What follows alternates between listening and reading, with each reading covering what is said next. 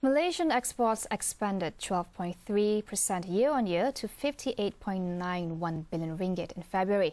According to the Statistics Department, the rise came on higher sales of electrical and electronic products, liquefied natural gas and palm oil.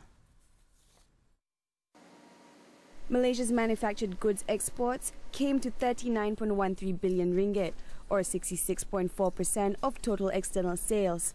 This was a 17.8% increase from a year earlier. The increase was contributed mainly by higher exports of electrical and electronic products. According to the Statistics Department's statement today, the nation's export growth also came on higher sales to major importing countries. Malaysian exports to the US and European Union countries rose 8.4% and 15.9% each, while sales to China climbed by 23.6%. Malaysia also recorded a 5.7% increase in exports to the Association of Southeast Asian Nations region.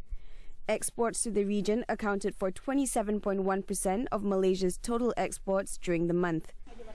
Meanwhile, the department said Malaysian imports increased 9.5% to 48.48 billion ringgit in February. The rise came on higher purchases of intermediate and consumption goods.